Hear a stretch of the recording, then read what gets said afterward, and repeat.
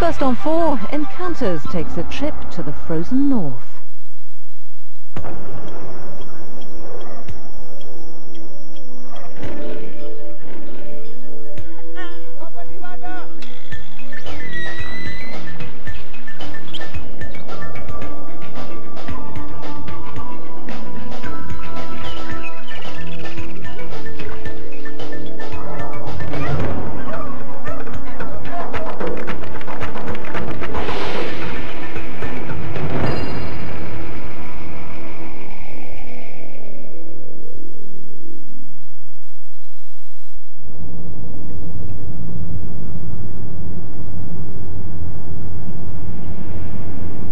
Deep inside the Arctic Circle, on the barren coast of northwest Greenland.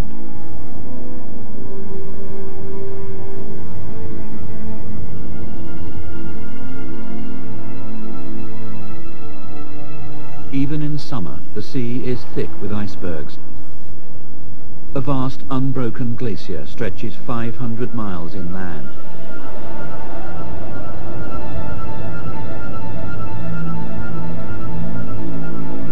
Here, a B29 bomber lies, almost intact, in a shallow glacial lake.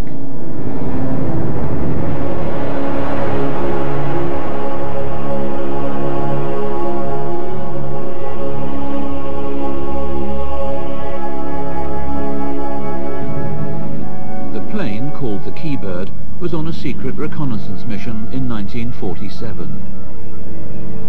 The pilot lost his bearings, ran out of fuel, and crash-landed on the snow-covered surface of a frozen lake. The crew were rescued, but the Keybird would lie here untouched for nearly 50 years.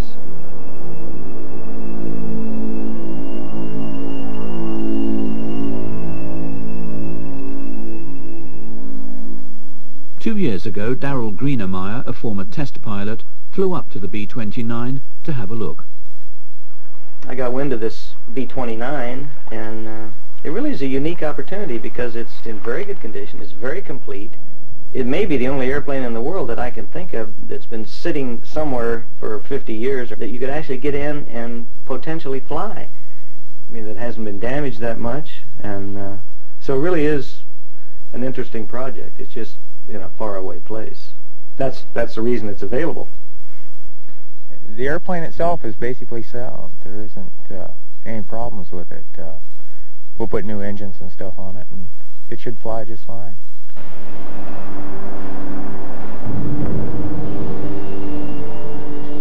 "4,000 of these bombers rolled off the production lines at the end of World War II. Now, only a handful are left. If it can be rebuilt and flown out of this icy wasteland, the Keybird could fetch millions. Thule Air Force Base is 250 miles south of the B-29 site. From here, Darryl will launch his expedition to bring back the bomber.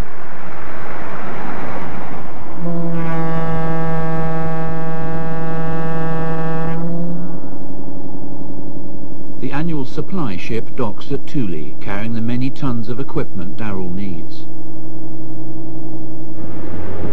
A bulldozer to build a crude runway, new tyres and propellers, and 4 massive reconditioned radial engines at $60,000 apiece. Darryl is gambling $500,000, but is it enough to finish the job before the Arctic winter closes in? The first problem is how to carry vital supplies over the miles of desolate, dangerous Arctic landscape that separate Thule from the bomber. Darryl's solution is a 1962 Caribou, another of his salvaged wonders.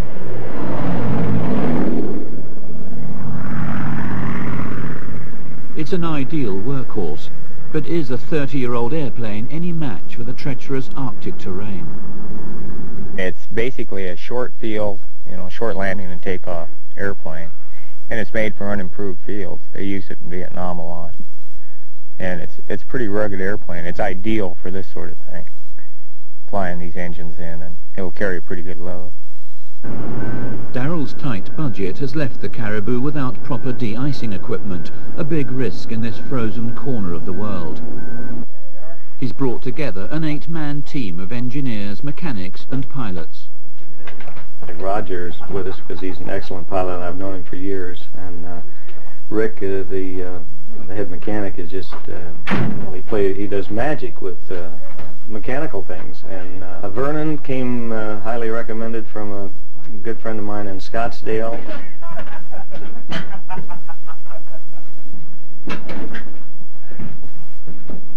Darryl's anxious to get them to the site and start work. Well, what I'd like to do is get the tractor loaded and get this thing all ready to go, and then launch you guys tomorrow. Okay. And then when you get up there, we can talk on HF and find out where we're going to land, and then we'll bring it on up. Does that sound like a plan? Yeah. That'll work, if we can get the tractor in.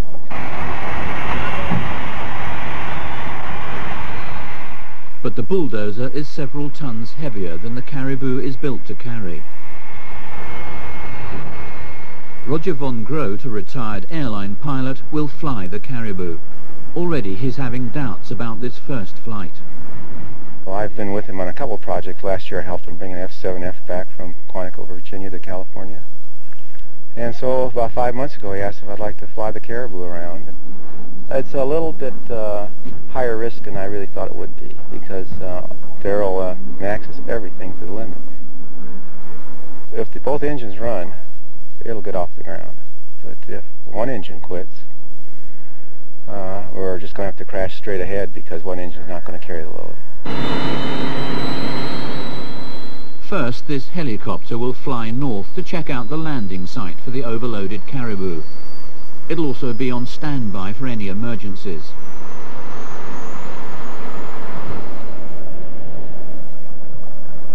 But the unpredictable Arctic weather suddenly turns nasty, and the Caribou can't fly through icy cloud and fog. Weather's definitely going to be the Determining factor. Yeah. You know, there's just a lot of things that could happen. I mean, there's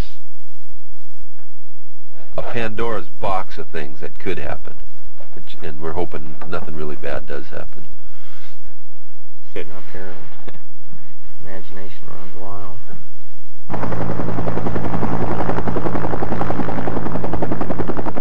When the skies eventually clear, the chopper heads out over the glacier.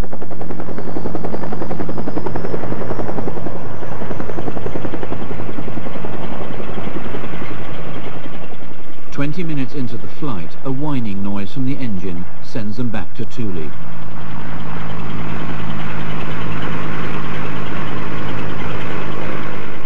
With the helicopter out of action, Darryl must think up another plan, safe enough for the team to go along with. What do you think about going up there in the Caribou without the helicopter, just going up and finding a spot to land? Well, I don't know. I've never driven a Caribou. Wind is pretty critical, I know that, especially with that load. Is there some way we could drop a flare? And we don't have any flares, do we? See which way the wind's blowing. Or if we go up light, undo the tractor. Go up light and just land, see what it's like, and come back out. Well, Rick's the only other one that's seen the land up there. We ought to get his input. So we're thinking about going up with a Caribou and just without the weight on it. And if it looks okay, we'll try it. See if we can't find a spot to put it down. The tractor is unloaded from the Caribou. Thule is a satellite communication station and has no aircraft. Captain Dugan, the base manager, is worried about rescuing people if the Caribou crashes. The problem that we're running into is, in case something happens to the Caribou, with the helicopter being out of commission now, is getting somebody up there and back within a 24-hour period, because they have enough provisions and they have the tents and they're set up that they can last at least 24 to 36 hours if the Caribou goes up there and breaks on the runway and can't be flown out again. So we've been asking them to fly out along the coastline. The problem with that is going to be if they go down we need to know exactly where they are, and to get rescue forces up there, because it would be a nightmare to try to comb this whole coast. Despite all the doubts, the caribou takes off.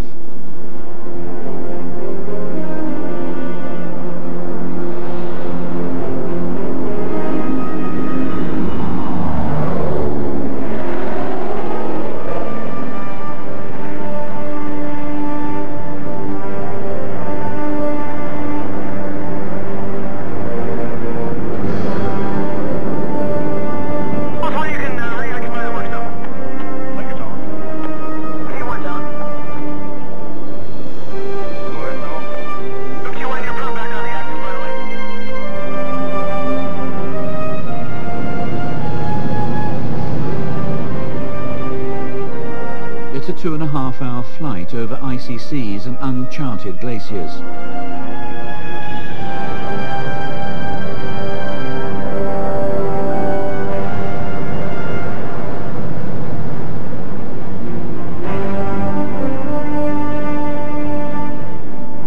Finally, they reach the valley where the B29 has sat for nearly half a century.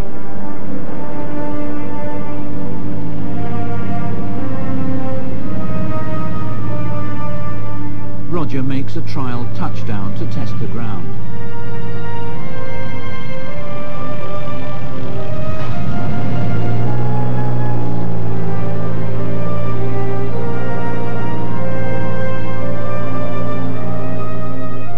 It seems firm, so they go round again for a landing.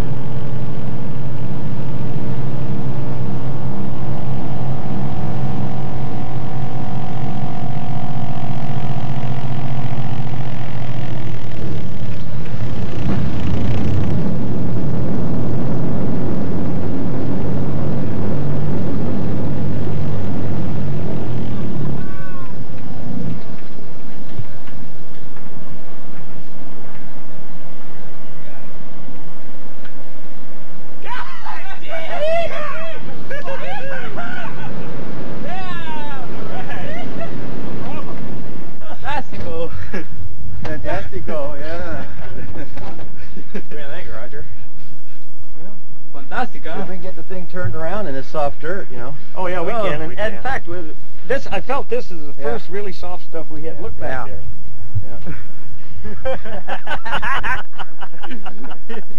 You like our Vera approach? Well, now we can get giddy. I wish I'd have been in the left seat. That's what I was thinking the whole time. Well, he did a good job. Oh, boy.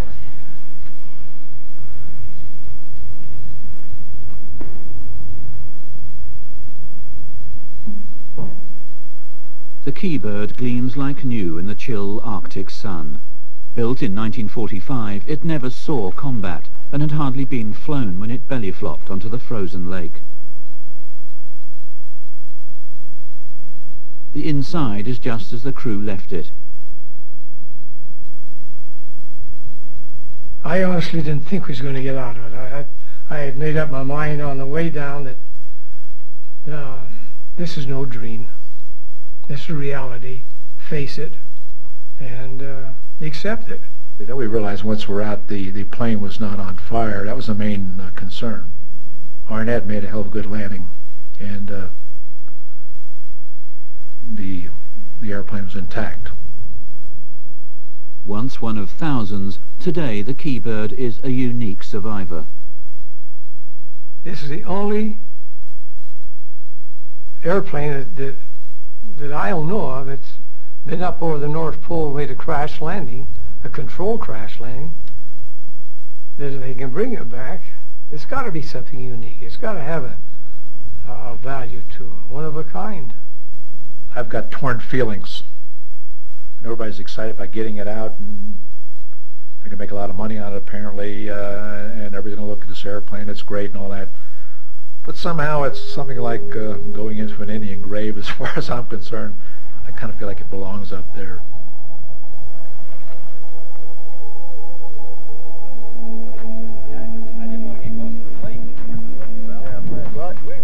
Darryl ever the optimist, reckons it'll take about 3 weeks to get the bomber into the air, so they'll need tents and cooking gear to survive the volatile weather.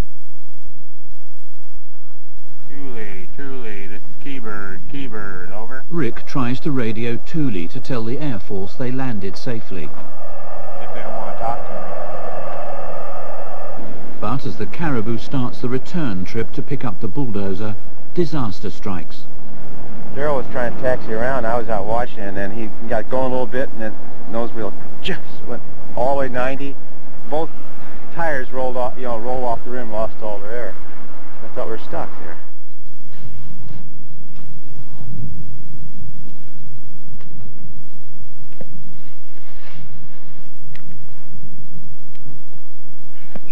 It takes hours to dig out the wheels, and the only way to inflate the tires is with highly inflammable propane gas from the camp stove.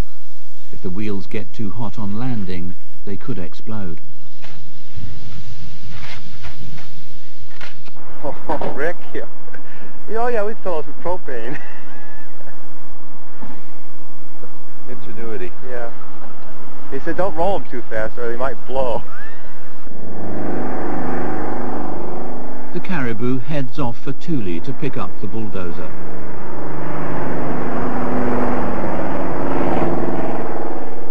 The plane is the only lifeline for Rick and the others left behind. Back at Thule, the propane is let out of the tires. Don't make any sparks. Just don't make any sparks. The bulldozer once again is loaded up. Another about 6 inches to go on this side.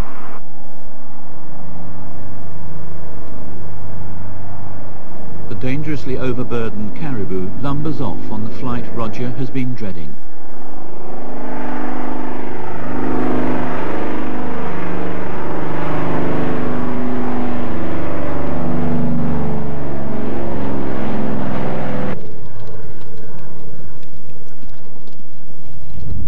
Back at the B29, Rick lights a fire to show wind direction and mark the safety limit of the runway. As the Caribou comes in, palms moisten and hearts beat faster. Can Roger bring it down in one piece?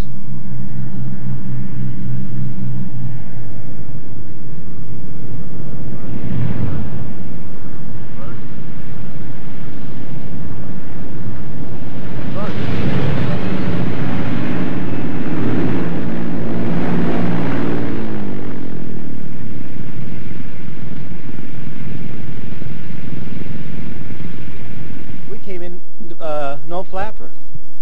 I knew you were going to do it. Well, 90 knots. I was stalling. I was in the shaker at 90.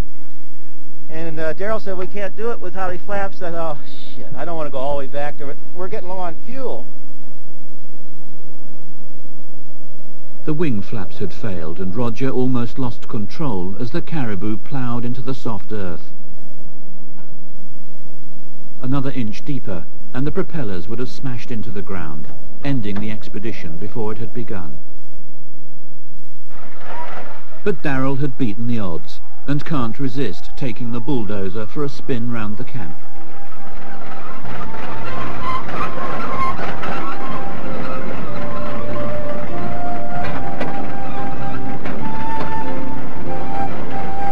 Darryl and his new toy. Yeah. Out tearing up our new runway. Yeah, look at it. He's tearing up the fun out there.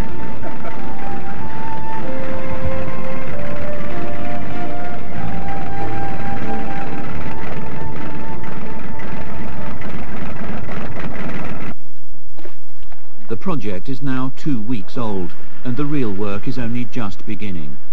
Step 1 is to pull the B29 out of the water.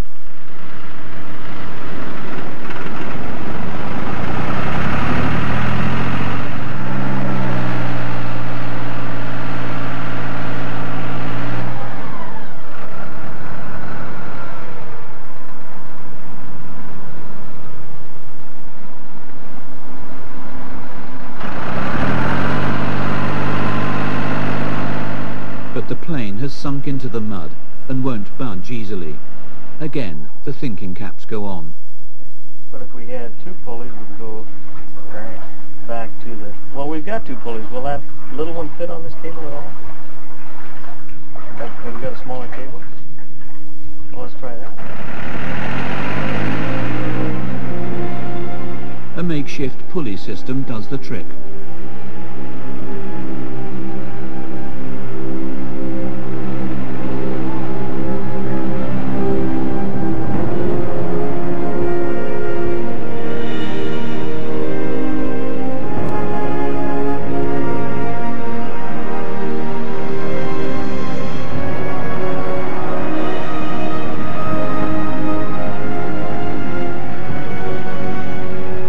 Finally, after almost 50 years, the Keybird is back on dry land.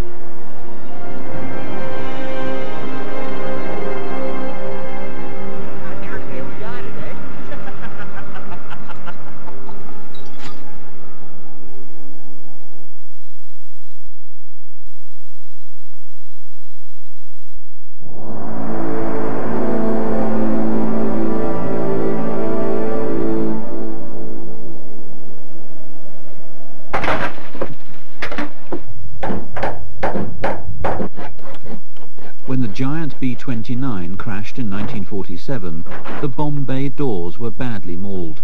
They'll be taken off completely for the flight to Thule.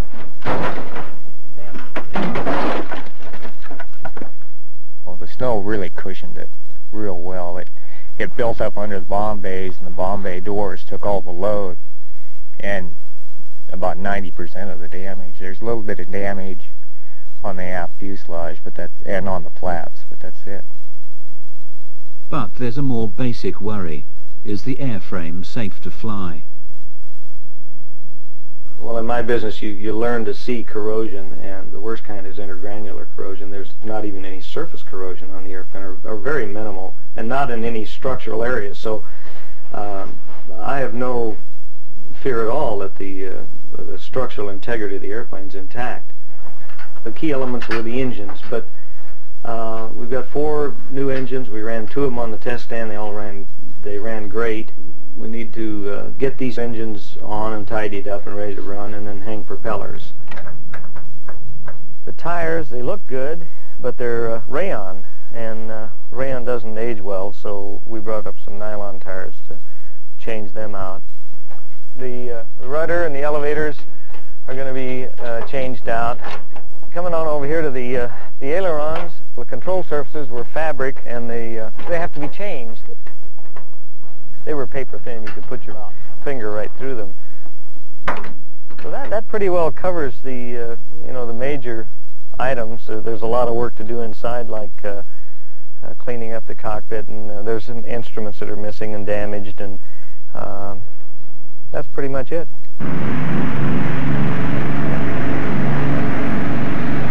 The Caribou plays a crucial part in the project, flying in new engines, propeller blades and other essential parts from Thule.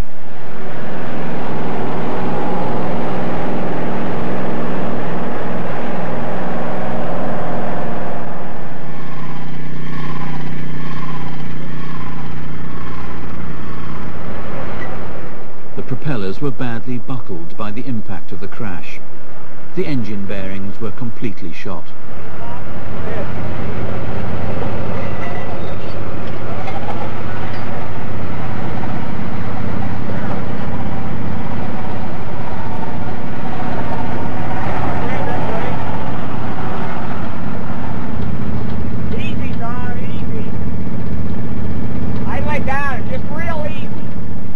The engines themselves are massive 18-cylinder radials, the most powerful ever built.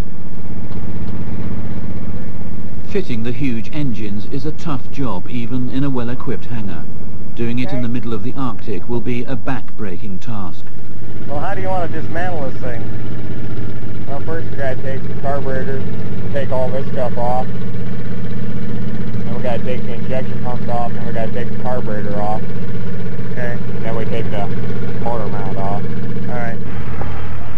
To help pay for the project, the old engines will be overhauled and sold off.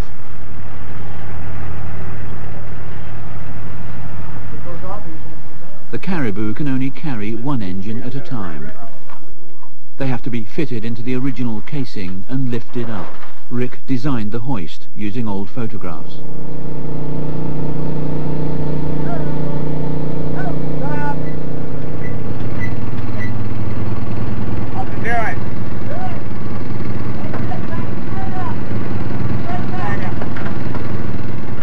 Darryl can't afford thousands of new parts.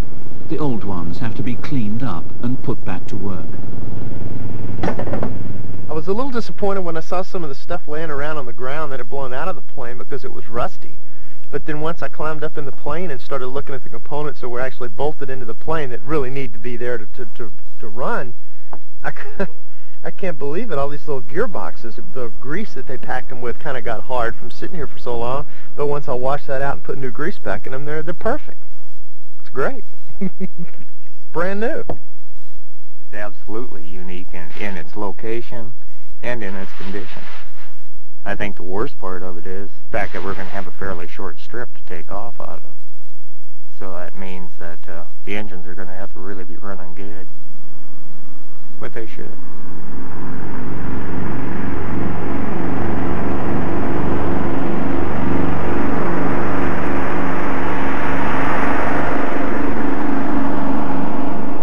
But the B29 isn't the only plane with problems. On the next shuttle trip to Thule, Roger has to turn back after the Caribou loses an engine.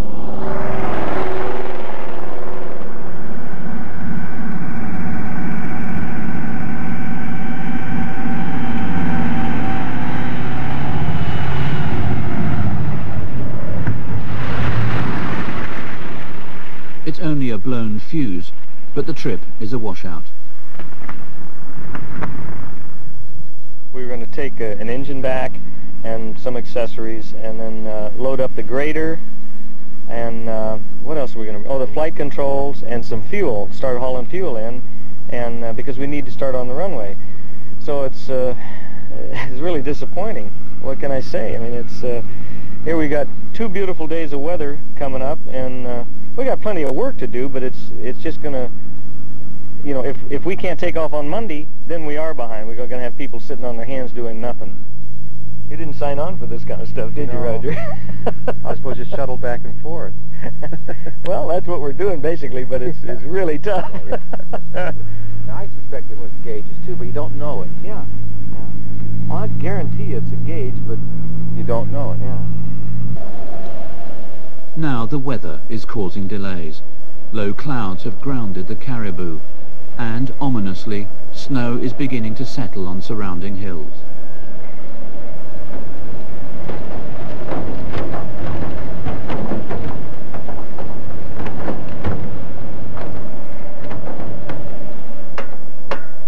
The freezing wind chills the bone, making the 15-hour days seem like a week. Generators and starter motors have to be fitted to the engines.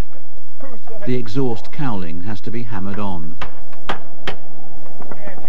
Precious hours slip away.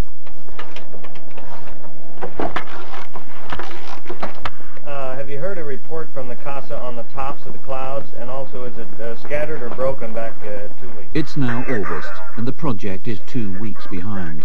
Darryl is desperate to keep the shuttle flights going and takes bigger risks with the weather. The tops can be up to like 20,000, so don't bother going that direction.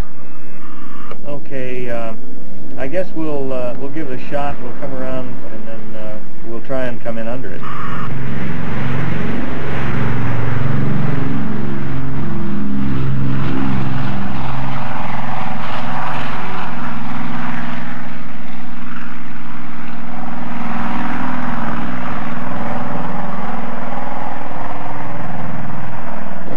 Come down with it.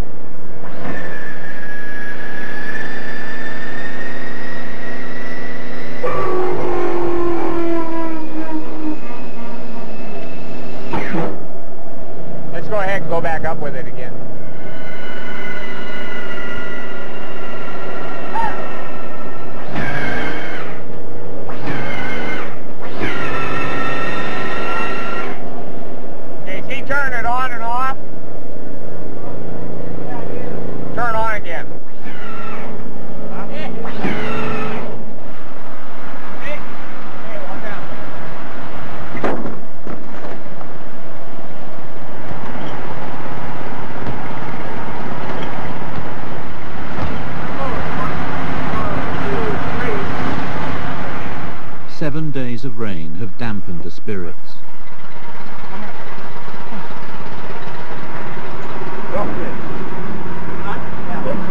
Hey, Bob.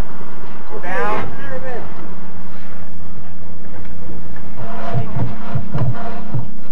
Rick, in particular, is showing the strain of the grinding workload.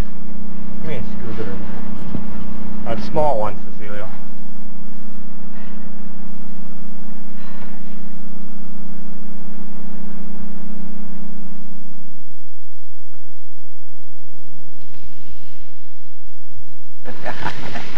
Ramona is fine. Ramona's fine? Yeah.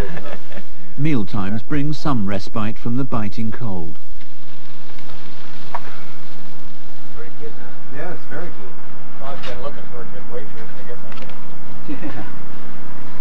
Oh, the dress. We'll do good with that. What, good looking or a waitress? No. Is that end, guys? It's also a chance to relive old exploits. I wanted Darryl to tell us a story about his last takeoff accident. See if it was anything similar to this, you know.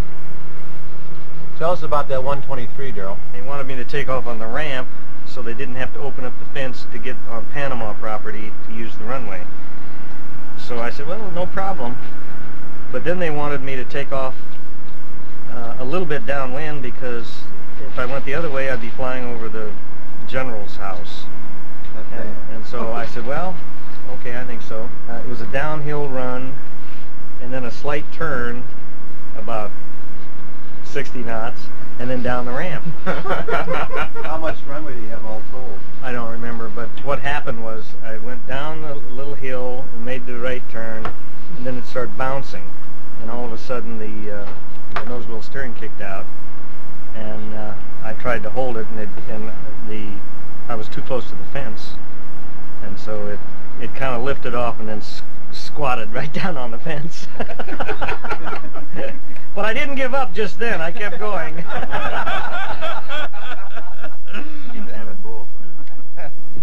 The painstaking work goes on.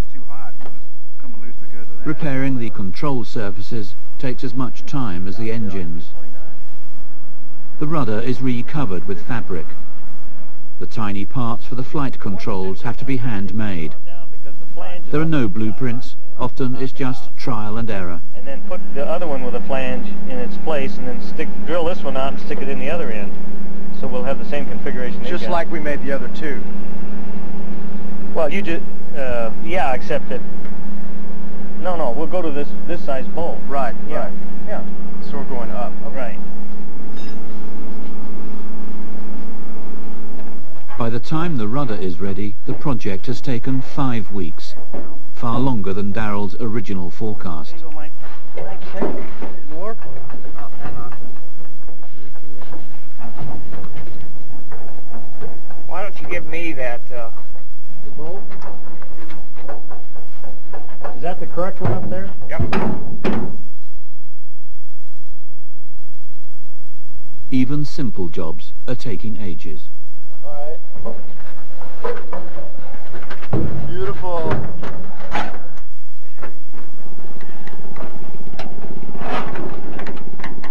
Stick a bolt in there and I'll wiggle it around. Right, can you tap it in? Well, someone's trying to do. Well, you see the flange in front? It's got to be straight with this. I mean in the back of the flange. See, it's a flat spot? Yeah, I see the flat spot. Well, it isn't lined up. Oh, it isn't? It's going. Yeah, it is. Hold it right there. That's it. Well, it fell in. Are you crying? Are you so happy with those tears of joy? You got it. But the long hours are beginning to pay off. The B29 now looks very different from when they started in July. The propellers came out of the prop shop in Tucson and they've been overhauled, but they haven't been final assembled yet. We'll put those together and hang them on. But I don't anticipate any problem with that. I've done that before and they usually go together pretty easy. These are awful big propellers, so the biggest I've ever dealt with. Okay, come on. Carefully balanced in a workshop, they have to be reassembled in the right sequence, or they'll rip the engines apart.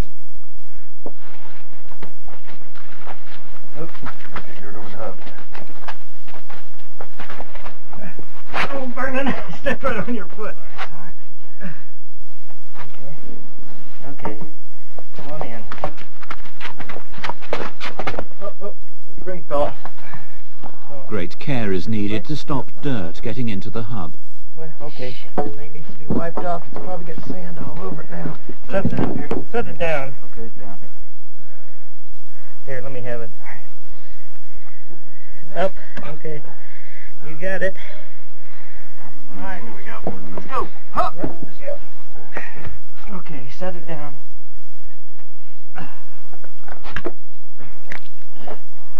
Damn! Yeah, look at that. See, that's what happens when you have the first team in. Oh, that's right. 16 feet across and weighing almost a ton, they're difficult to maneuver. Oh, that's fine. Okay, that looks good. Whoa, whoa, whoa. We're going to have to come down about 1.5 inches first. How's the crane for it? Okay. A little bit more. Okay, hold it. Okay, that's it. Okay, now you should be able to rock it. Okay. Jump on it. Whoa! Now it's time to start an engine.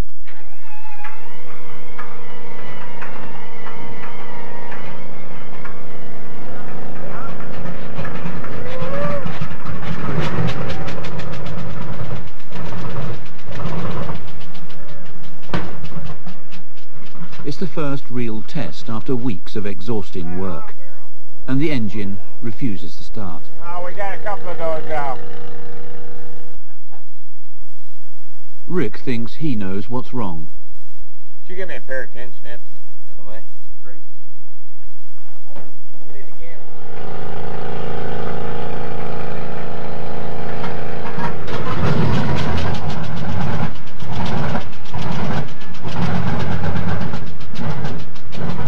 No, big pressure. Carburetor doesn't want to work.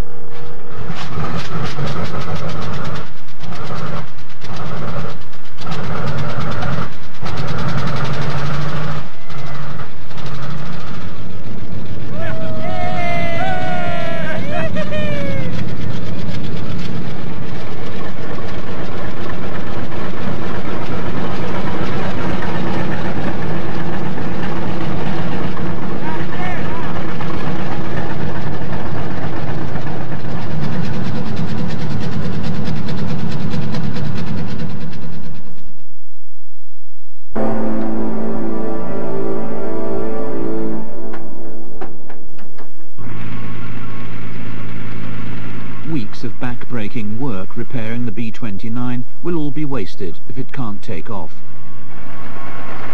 The runway has to be flat enough and long enough to get the 45-ton bomber airborne. Darryl uses the bulldozer and grader to level the ground and dry out the soil, but heavy rain has left it waterlogged. The strip is marked with flags for over 5,000 feet, but Darryl hopes he can take off in 2,000. Few pilots would be willing to take the risk. This is the worst spot of all, right here, and it's really at a critical distance. Well, you know, like you were saying 2 days ago, there was no water here, so hopefully with, 3 or 4 good days, Yeah. just like this water won't even be here. This yellow marker down here, you say that's the 2,000 feet. 2,000. Yeah, and this white marker just behind us here is 1,500 feet. Yeah. And your nose will be very, very light at 1,500 feet, I'd guess. Yeah. You know, with any kind of luck, you should be airborne by about 1,800, wouldn't you think? I would think so. Yeah. I'm just concerned about the alignment here. We got that one bog that we just walked About through. 800 feet. Right. And if we can get through that and get this dried up a little and covered over, Then you'll have a fighting chance at it, I believe. Yeah. August the 22nd, and the first sunset signals the approach of the polar winter. The project is now 7 weeks old, and only one engine's been tested. Time is running out fast. We've got to hook everything up to them to make sure that they work. Gonna put the magnetos on, the generators, all the fuel system, the oil system. It probably takes 12, 14 hours after the time you stick it on there per motor to actually get them going. And that's in a nice heated hangar with all the tools that you need. But so when it's blowing snow sideways, it takes a little bit longer, and we'll fix it. We'll get it going. A few days later, and all 4 engines are ready to go.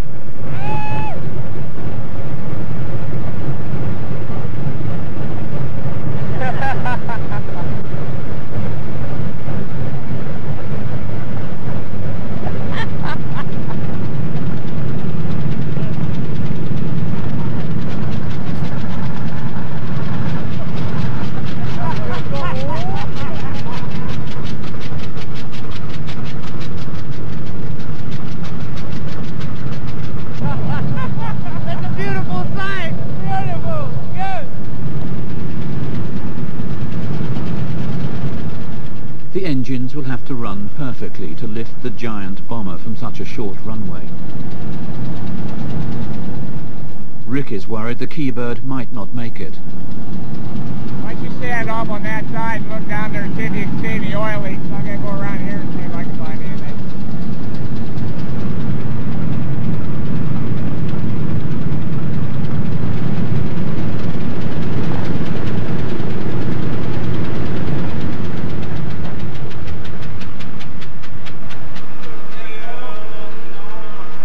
Get a ladder and look up in here. This one's got an oil leak. That one's got a loose pusher rod tube.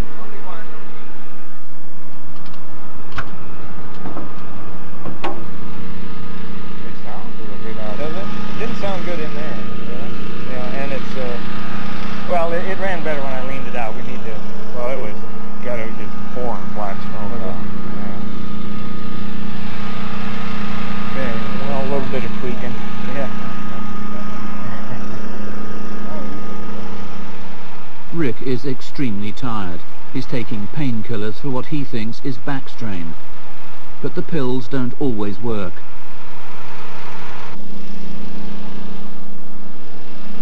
Most days he's faced the grueling schedule in great pain.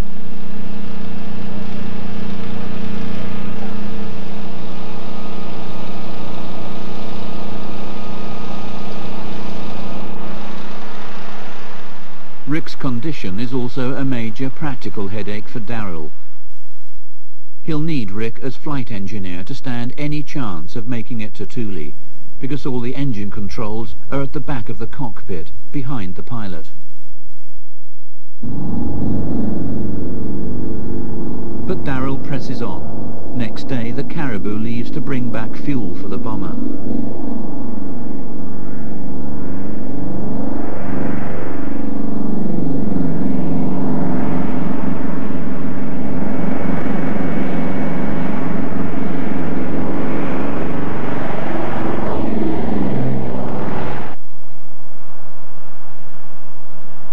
It returns with a serious mechanical problem, the worst so far.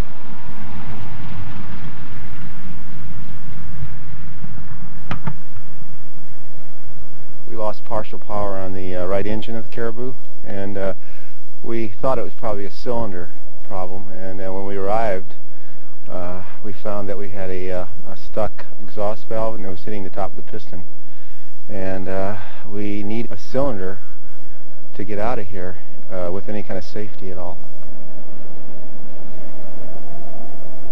Then the weather finally breaks, bringing gale force winds and freezing rain. The temperature plummets. Soon, life here will be impossible.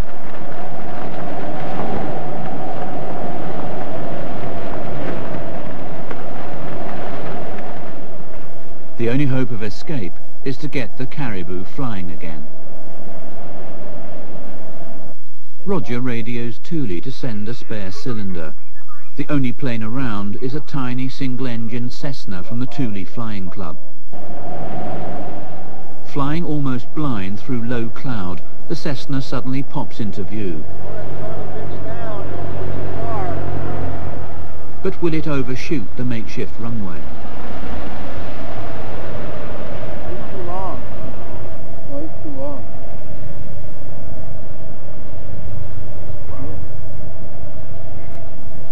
Welcome. Good morning. I thought Canuck must quit runway. Good morning. Finally found you. Set it down. That's all we could find. Hope you're satisfied. I really hope. Do they have the right fare bar? Or gadgets in one or the other? Yeah. But we weren't sure about those gadgets. Oh, this is it. Plugs? Good. Yep. Plugs too. Another chapter in the episode.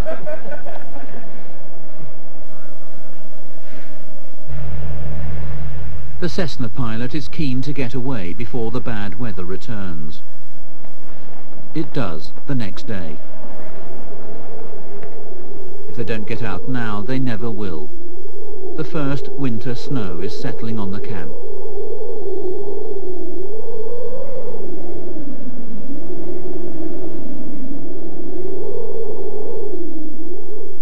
For Darryl, time has beaten him. Work on the Keybird has stopped as everyone who can struggles to fix the caribou. Rick desperately needs a doctor. Too ill to work, he's left the repairs to Vernon and Cecilio, who've never done it before. But despite inadequate tools and frozen fingers, they manage to change the cylinder.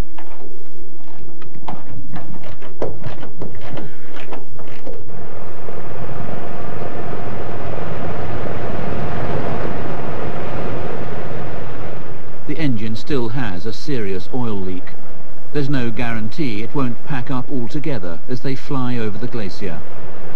Is there any way to put oil in it while we're going? There is, but it's not hooked up. Can we hook it up? I don't know, we could ask Rick. Every flight of the Caribou was a flirtation with death. This would be no exception.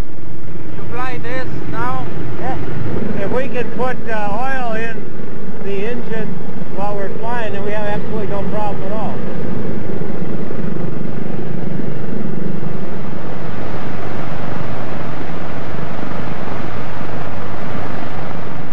Darryl's dream and the money he sunk into the project will all be left behind.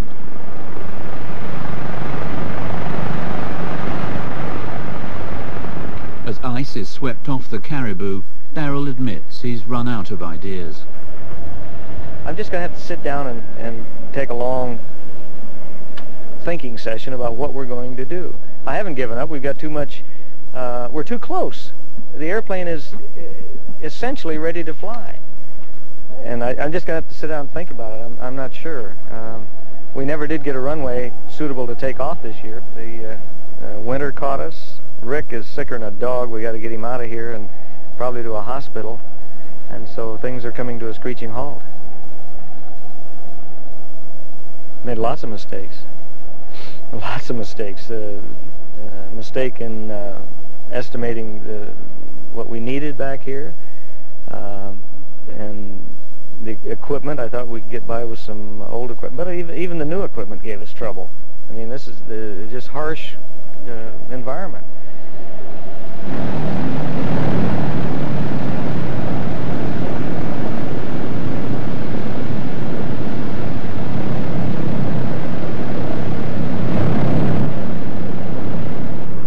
At last they're ready to pull out, leaving the Keybird where it's been for nearly 50 years.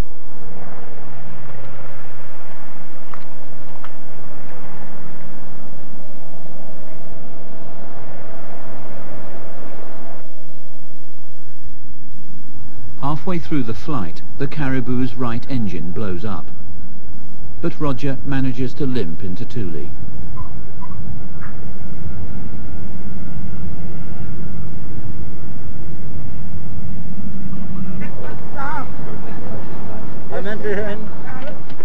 Rick, barely conscious, is carried off. Next day he's flown to hospital in Canada. Tragically, 2 weeks later, following an operation for serious blood clots, he dies. And the bomber he'd planned to fly over the Humboldt Glacier stayed where it had been for nearly 50 years.